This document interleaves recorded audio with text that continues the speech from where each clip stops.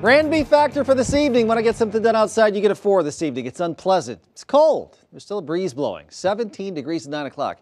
If there are breaks in the clouds, you'll see the full wolf moon in the eastern sky around 9 to 10 o'clock this evening. A winter storm watch for our area goes into effect 6 a.m. Sunday. Ice storm warning to the south of us, where icy conditions will develop as early as tomorrow across parts of Kansas and Missouri.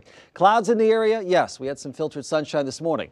This is the system that's going to bring us the nasty weather. It's still over the ocean, but going to move into the southwest slowly and then eventually up across the Midwest into Sunday, Monday, and Tuesday of next week. Our latest computer models keep the bulk of the snow and not that much of it through western Kansas and central Nebraska. European computer model similar, has the bulk of the snow to the west of us here. Not much in the Omaha metro, but all these computer models bring a lot of moisture our way, more than an inch, which means if that's not snow, it's either rain, freezing rain, or sleet. Computer models project this much freezing rain on its latest run. 1,700s here, nearly 4/10 in Carroll, similar amounts out here in central Nebraska.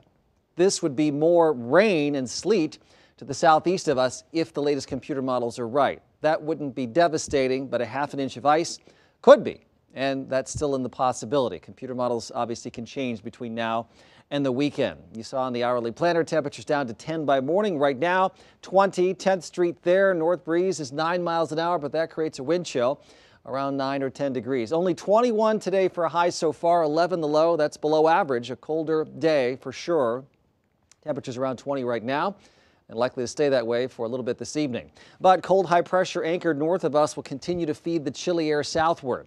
Also, the air is pretty dry, so that means any precipitation will take a while to moisten up the atmosphere. So we see it tomorrow morning across southern Missouri, Springfield, Joplin.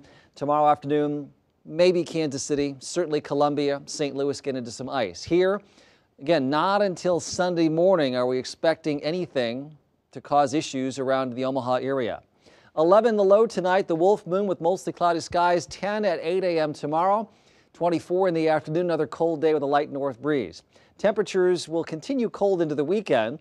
I think we could get some breaks in the clouds as the air dries out a little bit on Saturday, but then Saturday night the air moistens up again, likely sleet initially on Sunday, possibly freezing rain by later in the day, and then freezing rain and rain on Martin Luther King Day. Some of our computer models push temperatures above freezing. Some bring us to 40 degrees, which would be great, but I don't think that's real likely. Cold air is tough to dislodge. A lot of times computer models overplay how much warm air can influence that, so we'll see.